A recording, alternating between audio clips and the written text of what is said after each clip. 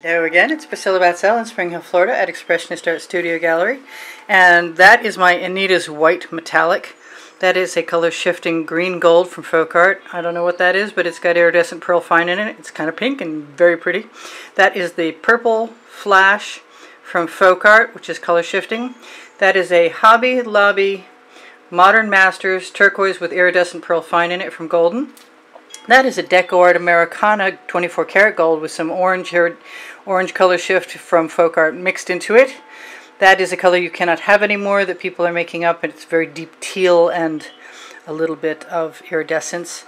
This is a burnt orange from Modern Masters. That is the residual of my 24 karat gold from Deco Art Americana. Even though I don't have much, I'm still going to spare it. That is an Arteza Phthalo green that's had some iridescent pearl fine added to it. That is a Venetian blue from Modern Masters. That's a Deco Art Americana that's berry. It's a metallic. This is a color shifting Folk Art. I'm not sure what that is. It's very, very pink and then very, very orange. And this is a carbon black from from Golden, and it's a cell activator right now because it's got 3/4 Floetrol in it, and we're going to give that a shot to use that in mixtures of my shovels. Right now I'm having a hard time trying to decide if I want to do straight across or zigzags. I'm going to try and leave my colors in groupings so that I can grab them as I decide that I'm inspired to do so. And I'm going to bring, without dumping any bottles over, please. I'm going to try and get them a little bit out of my way so I can actually work. But I thought I would at least try that one time. This is my 12-inch by 24-inch by 2-inch canvas. Obviously the edges need to have another coating of black paint. Maybe I will just show you guys how I do that. I put a line down. That's the second coat. And I rub my fingers in it. It's nice if you have a wet rag handy. I'm going to take my residuals and put them on the other side and figure that most everything else is better than that one was. Yes, I am correct. Everything else is much better. That must have been the last side that didn't get a second coat. So, quick like a bunny. I'm going to take that paint off between my fingers. Use my studio rag. I have a dry nasty towel as well as a damp rag for wiping off tools. So let me find my little scoop that fits my scoop into it and start with something fun like the berry from Deco Art Americana. And I'm going to take that edge catcher right out of there because I don't think I'm going to need it right now. So, trying to use colors I haven't used together before. I'd really like that to come out. But fortunately, well, the other one is a cell activator mixture, but I don't think I really care right now. I just have to put this over there so I remember to clear it. And I'm going to use the Venetian blue. And I have the lighter color Venetian blue, which is, the only difference is that it has metallic white from either Sargent's or or Anita's. What else? I'm still craving red. I think I'm going to add a little magenta, some golden magenta to that mix, because I can. That's the name of my first book. So, now, what am I going to do now? I kind of want to, can I? Can you see what happens? If I go all the way to the edge. Whoa, that's not what happened. That's not what I wanted to happen, shall we say. At all. I want to start over. Okay, so I had to try it once. Now you've seen how that works. But I have some great cells. And because I used the cell activator that's got a lot of Floetrol in it, the mixture was way too runny. But it's not going to keep me from putting it back into my shovel with a Princeton Art Tool Catalyst spatula. And that just means that we're going to have to take a second to open this other bottle, which was, by the way, open earlier, for sure. Put that back in it. You know what? I can use the rest of that no matter what. To go right down that edge. Even if I'm not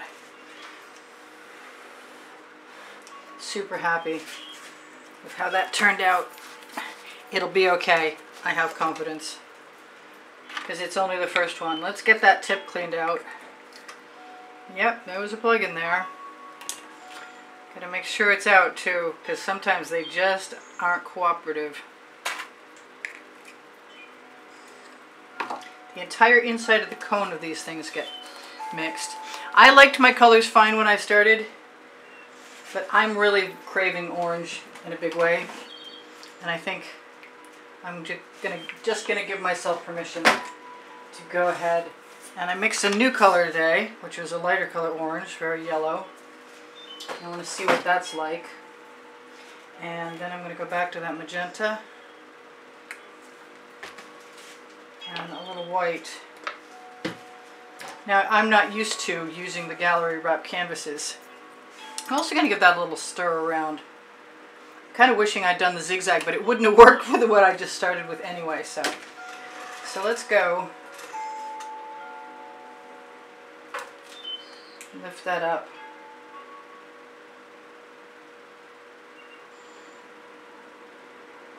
We're just going to leave our gaps. When we get to the edge, let it go right down over. Try not to leave your bottles in the way. Now, since paint will pull paint, I'm hoping that I can let the paint in the shovel pull what's there over it. So I'm sorry about changing my mind about the colors, but oh well. Let's throw some turquoise in there.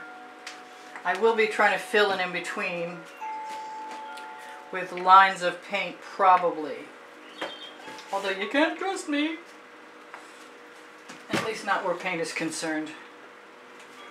I want some purple that I have. What's it feel like to want? That I have not cleaned the tip out on. Leave that over there in position too. And because I can, I'm going to squeeze a little bit of orange in that. Kind of want to hit all of that with a torch. I think I'm going to go right here.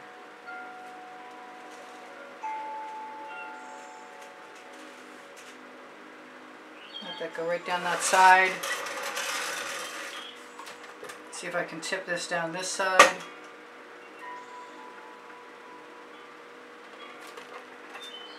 I think I can. Such pretty paint to pour away. I don't like pouring paint away.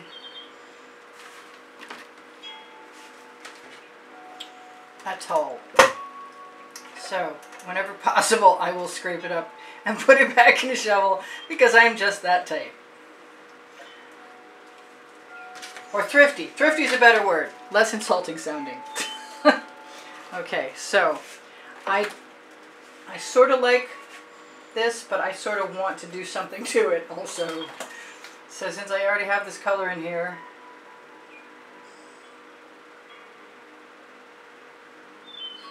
I think I'm just going to add a little something something. And then use my skewer.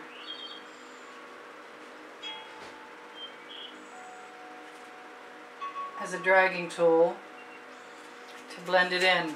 And that's okay. I'm good with that. So I'm really liking the yellow with the turquoise.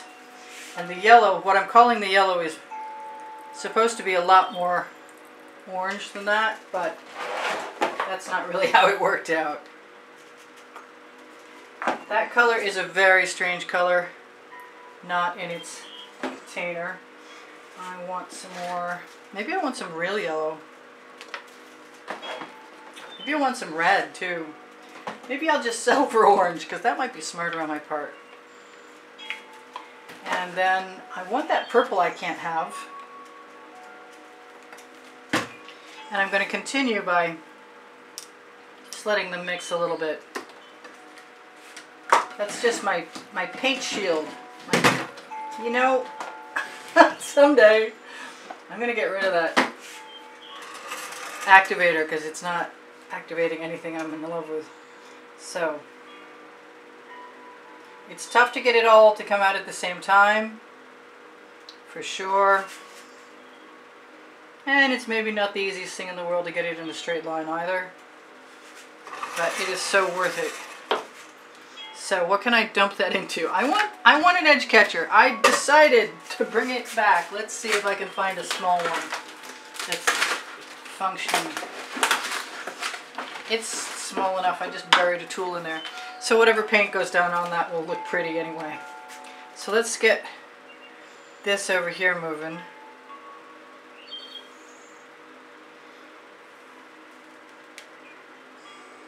If I spread a little paint with my finger, then the chances are really good that it'll just keep flowing right over. And it doesn't hurt if I have a Princeton Art Tool Catalyst spatula with a little paint on the edge to tap into place. This one's being a little tougher than the last one, but the colors are still kind of nice. Makes me want a whole lot of turquoise in that next space right there. Got some really nice cells. Especially in the first one where I made that mistake with putting cell activator in there just because I wanted to see what was going on. Sometimes I just have to do what I have to do. Alright, so I want this to be lighter colored. And I don't have any of that green in there. And I think this green is an emerald green from Folk Art. It's color shifting. I think they called it minty green when I was originally buying it. I have some island blue. This is turquoise color shift from Folk Art. This was the Bahama blue, now it is called Island Blue. And I have some other blue. I think this is going to be all about the blues. All about the blues. I have a little bit of that Arteza Phthalo. And once I stir that around, this is taking longer because it's all about getting my edges to look like something somewhat cohesive. If I start short, I can back push it. Yeah, that's what I wanted right in there. Constantly trying to figure out ways to make this work out for me.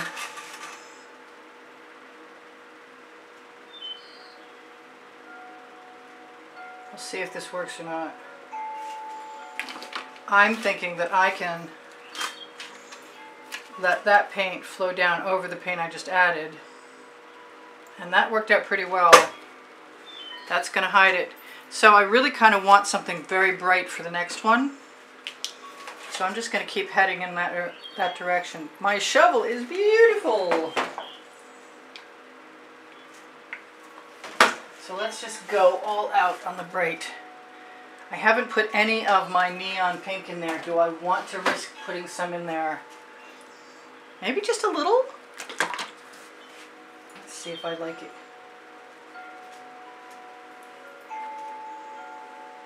Just a little. Skewer will lead things just perfectly. I'm going to give myself some white. A bunch of white. And this time I'm going to think twice about whether this time I'm going to let it roll right over the edge.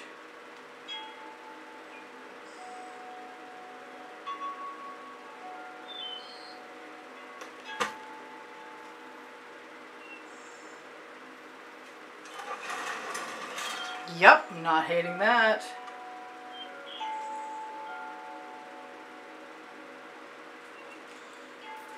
It's not perfect on the edges, but I'm pretty sure it's working as well as I was expecting it to. It's always good when I'm doing sections to have the paint spread out in the section before. So what's next? I'm being called back to blue. And a lot of blue. I never did clear that tip, and I'd like some of that Venetian blue right there, is what I'm thinking. I cleared you earlier. Come on out, big lump of paint.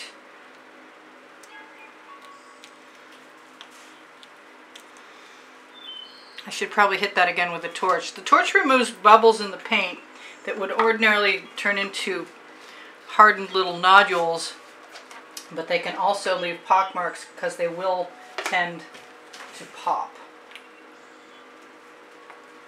So as you notice, I'm not cleaning out my shovel.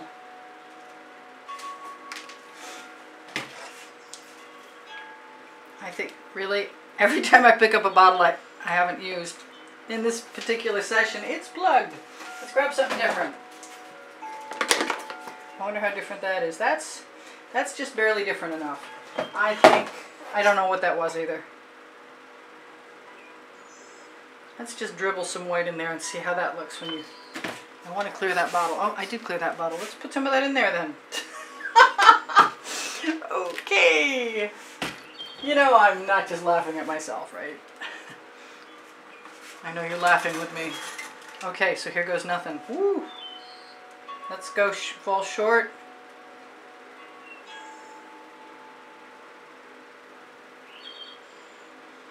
Not worried about my jagged edges. I am falling short so I can then tip all of that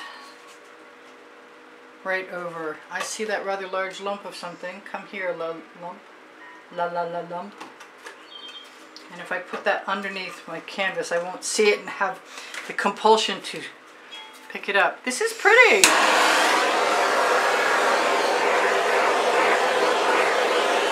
I think I need some gold, but I think it's going to go in between the stripes. Wow, I didn't really want this to be 2 parts. But I'm not sure how fast I can do what I need to do to finish either. Alright, we'll do the best we can and see what happens. So I think it's time to take some of this phthalo blue, which is really hard because I keep wanting to call it phthalo.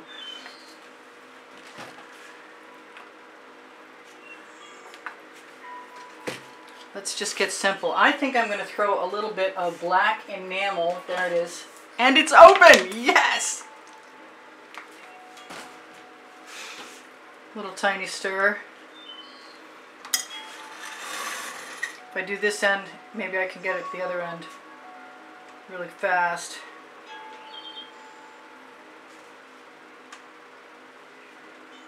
I like those residuals.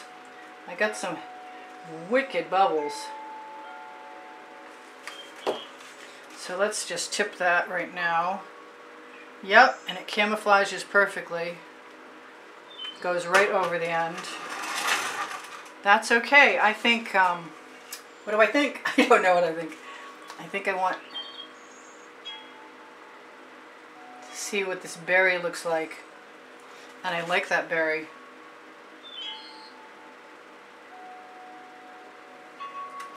I think I like it so much I'm going to put some in the other end. Along with a whole bunch of my purple flash from Folk Art, but in the meantime I'm going to mix that purple flash from Folk Art right there. And what? And maybe some more of that phthalo green right next to the berry so I can then pull it down further. I want to waggle that red stripe, that orange stripe, I really want to tell you. So I've got 1 minute left to tell you guys, check the link tree under the video. Look for Pinterest, Instagram, Twitter links. Also, if you're there, you might want to check out my Amazon link. If you decide you'd like to contribute to help keep the studio rolling, please, by all means, feel free. I would appreciate it. And you'll be automatically entered in the monthly drawing for paintings. And you can see those paintings in the exhibition video on the end screen of any video. And I'm trying to be cautious and see if I can get this done in the next 25 seconds. At the same time, picking good colors. And I think I'm not unhappy. I might even dribble across.